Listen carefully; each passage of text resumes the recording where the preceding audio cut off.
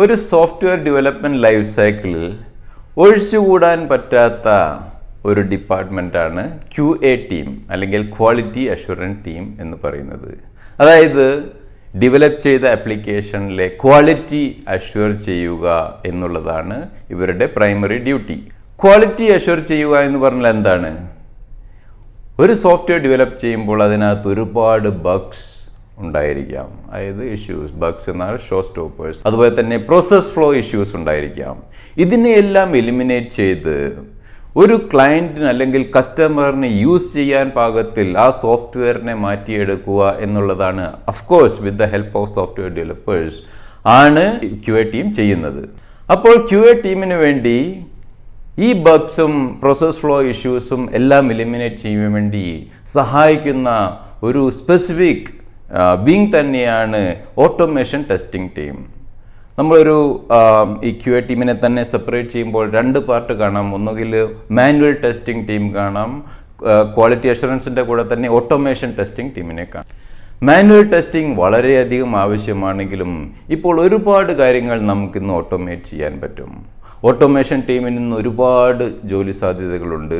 ഒരു ഓട്ടോമേഷൻ എക്സ്പേർട്ടായാൽ നിങ്ങൾക്ക് പെട്ടെന്ന് തന്നെ ജോലി കിട്ടാനുള്ള സാധ്യതകൾ എല്ലാ സോഫ്റ്റ്വെയർ ഡെവലപ്മെൻറ്റ് കമ്പനികളിലും ഇപ്പോൾ ഓട്ടോമേഷൻ ടെസ്റ്റിംഗ് ടീമിന് ഒരുപാട് സാധ്യതകളുണ്ട്. അപ്പോൾ എന്താണ് ഓട്ടോമേഷൻ ടെസ്റ്റിംഗ് ടീം, അല്ലെങ്കിൽ അവർക്ക് വേണ്ട എന്തൊക്കെ സ്കിൽസ് ആവശ്യമുണ്ട് എന്നുള്ളതെല്ലാം നമുക്ക് വിശദമായിട്ട് ഇന്ന് മനസ്സിലാക്കാൻ ശ്രമിക്കാം.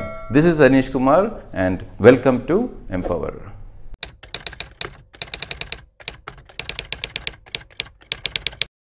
ഇനി നമുക്ക് ഒരു ഓട്ടോമേഷൻ ടെസ്റ്റിംഗ് ടീം എങ്ങനെ ഒരു സോഫ്റ്റ്വെയർ ഡെവലപ്മെൻറ്റ് കമ്പനിക്ക് ബെനിഫിഷ്യൽ ആണെന്ന് നോക്കാം. പലതരത്തിലുള്ള ബെനിഫിറ്റ്സ് നമുക്ക് ഇതിൽ നിന്ന് കിട്ടുന്നതാണ്.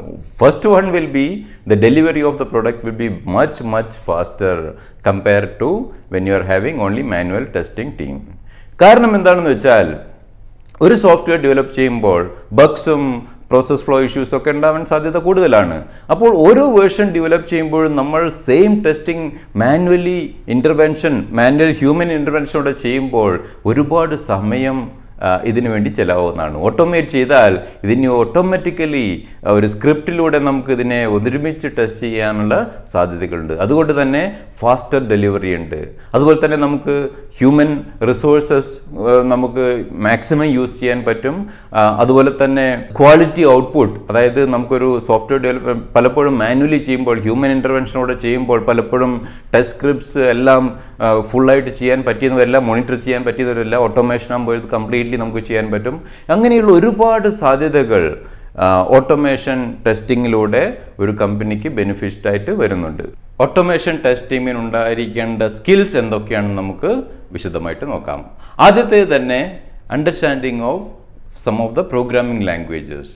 അതായത് ശരിക്കും ഒരു ഡെവലപ്പർ അല്ല ഒരു ടെസ്റ്റിംഗ് മെമ്പറിൻ്റെ സ്കിൽ വേണ്ടതെങ്കിലും ഓട്ടോമേഷൻ ചെയ്യുമ്പോൾ നിങ്ങൾക്ക് ഒരുപാട് ലാംഗ്വേജസ് അറിഞ്ഞിരിക്കുന്നത് നല്ലതാണ്. Such as Java, Python, scripting, ഇങ്ങനെയുള്ള ലാംഗ്വേജസ് നിങ്ങൾ അറിഞ്ഞിരുന്നാൽ നിങ്ങൾക്കിത് മനസ്സിലാക്കാനും ടെസ്റ്റ് ചെയ്യുമ്പോൾ നിങ്ങൾക്ക് ഓട്ടോമേറ്റ് ചെയ്യാനൊക്കെ ഇത് ഒരുപാട് സഹായിക്കുന്നതാണ്.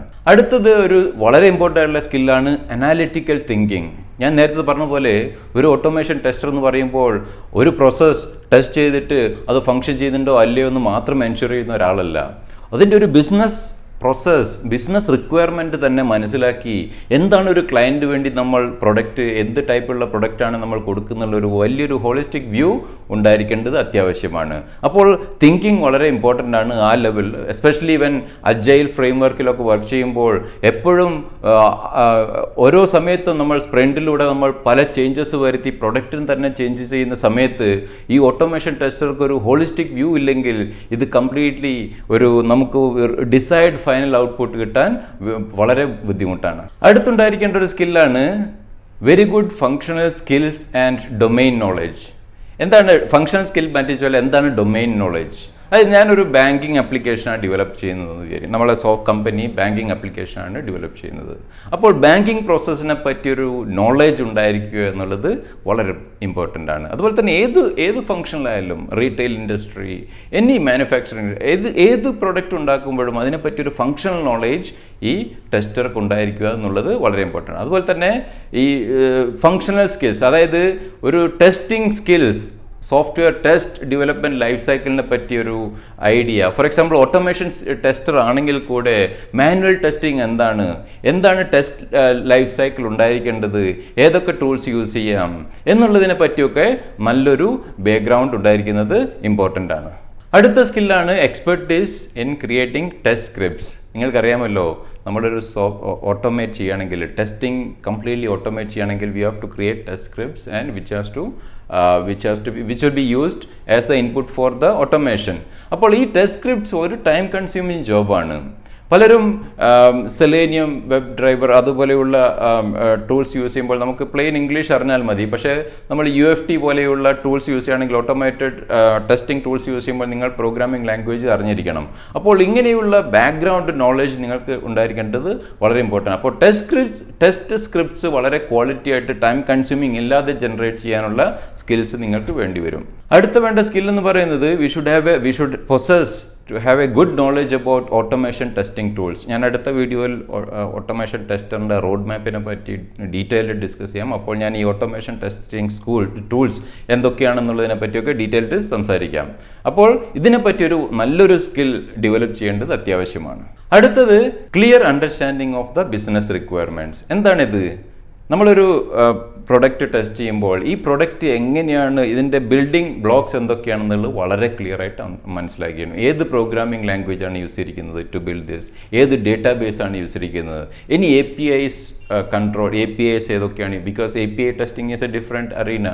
അതുപോലെ തന്നെ ഏത് ബ്രൗസറിൽ വെച്ചാണ് ഈ ആപ്ലിക്കേഷൻ യൂസ് ചെയ്യുന്നത്, മൊബൈൽ വെച്ചാണോ, ഇൻ്റർനെറ്റ് ലാപ്ടോപ്പിൽ വെച്ചാണോ, അല്ല വേറെ അതർ ഡിവൈസസ് ആണോ. അപ്പോൾ ഇതിനെപ്പറ്റിയൊക്കെ ഒരു വളരെയധികം നോളജ് ഉണ്ടായിരിക്കും. അതുപോലെ തന്നെ റിലീസ് ടൈം ലൈൻസ് എപ്പോഴാണ് എന്നുള്ളതെല്ലാം മനസ്സിലാക്കിയിരിക്കേണ്ടത് വളരെ ഇമ്പോർട്ടൻ്റ് ആണ് ഒരു ഓട്ടോമേഷൻ ടെസ്റ്റർ. അടുത്തത് well versed with the framework like DevOps, Agile methods. നിങ്ങൾക്കറിയാം, DevOpsനെ പറ്റി നമ്മളൊരു വീഡിയോ ചെയ്തിട്ടുണ്ട്. എന്താണ് ഡെവലപ്മെൻറ്റ്, കണ്ടിന്യൂസ് ഡെലിവറി, അതുപോലെ തന്നെ DevOps ടീം എന്തൊക്കെ ചെയ്യുന്നുണ്ട്. അപ്പോൾ ക്ലൗഡിലെ കാര്യങ്ങൾ, ഇതിനെപ്പറ്റിയൊക്കെ ഞാൻ ഡീറ്റെയിൽ അടുത്ത വീഡിയോയിൽ പറയാം. പക്ഷേ ഇതിനെപ്പറ്റി Agile ഫ്രെയിംവർക്ക് എന്താണ്, അതുപോലെ തന്നെ വാട്ടർഫോൾ മോഡൽ എന്താണ്, അപ്പോൾ ഇതിനെപ്പറ്റിയൊക്കെ നിങ്ങൾക്കൊരു ബാക്ക്ഗ്രൗണ്ട് നോളജ് ഉണ്ടായിരിക്കേണ്ടത് അത്യാവശ്യമാണ്. അടുത്ത വളരെ ഇമ്പോർട്ടൻ്റ് ആയിട്ടുള്ളൊരു സ്കിൽ ആണ് ഗുഡ് റിപ്പോർട്ടിംഗ് സ്കിൽസ്. അതായത് നമ്മൾ ചെയ്തിരിക്കുന്ന കാര്യങ്ങളൊക്കെ നമുക്ക് സീനിയർ മാനേജ്മെൻറ്റ് ഡോക്യുമെൻറ്റ് ചെയ്യാനുള്ളൊരു വളരെയധികം ഇമ്പോർട്ടൻ്റ് ആണ്, ഡോക്യുമെൻറ്റ് ചെയ്യാനുള്ള ഒരു കഴിവ്. അപ്പോൾ ഇന്നത്തെ വീഡിയോ നമ്മൾ ഒരു ഓട്ടോമേഷൻ ടെസ്റ്ററിന് ഉണ്ടായിരിക്കേണ്ട എന്താണ് ഓട്ടോമേഷൻ ടെസ്റ്റർ, എന്താണ് അവരെ കൊണ്ട് ഒരു കമ്പനി അല്ലെങ്കിൽ സോഫ്റ്റ്വെയർ ഡെവലപ്മെൻറ്റ് കമ്പനിക്കുള്ള ബെനിഫിറ്റ്സ്, അതുപോലെ ഏതൊക്കെ സ്കിൽസാണ് നമ്മൾ വെരി ഹൈ ലെവലിലാണ് മനസ്സിലാക്കാൻ ശ്രമിച്ചത്. നമുക്ക് അടുത്ത വീഡിയോയിൽ എങ്ങനെയൊരു ഓട്ടോമേഷൻ ടെസ്റ്റർ ആവാം, എന്താണ് റോഡ് മാപ്പ് എന്നുള്ളത് ഡീറ്റെയിൽ ആയിട്ട് മനസ്സിലാക്കാൻ ശ്രമിക്കാം. ഈ വീഡിയോ വളരെ ബ്രീഫായിട്ടുള്ള ജനറിക് വീഡിയോ നിങ്ങൾക്ക് ഹെൽപ്ഫുള്ളാണെന്ന് വിചാരിക്കുന്നു. നിങ്ങളുടെ കമൻറ്റ്സ് എനിക്ക് അറിയിക്കുക. അതുപോലെ തന്നെ ഇഷ്ടപ്പെട്ടാൽ എല്ലാവരുമായിട്ട് ഷെയർ ചെയ്യുക. അപ്പോൾ അടുത്ത ആഴ്ച നമുക്ക് ഇതിനെപ്പറ്റി ഡീറ്റെയിൽ ആയിട്ട് മനസ്സിലാക്കാം, റോഡ് മാപ്പിനെ പറ്റി ഡീറ്റെയിൽ ആയിട്ട് മനസ്സിലാക്കാം. അപ്പോൾ thank you very much for watching this and stay safe.